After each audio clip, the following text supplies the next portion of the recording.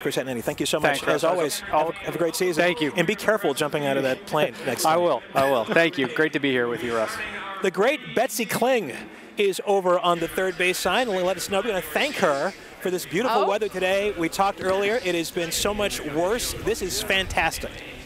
I can't take credit for it because, you know, I don't take credits when it's bad. And actually, it's so good, I'm not even going to do the weather. Thank you. We're going to send it upstairs to Holly and Maureen. I mean, you guys, you can't pass this up, right?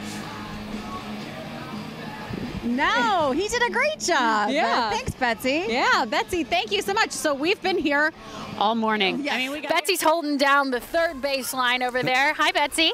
Hi, Sarah. Yeah, it's a gorgeous day over here. A little cool over on that first base side, but third base, we're in the sun. I'm not sure where we're going. We're going to Jimmy? Sarah, we're going back to you, my friend. Junior, that's next.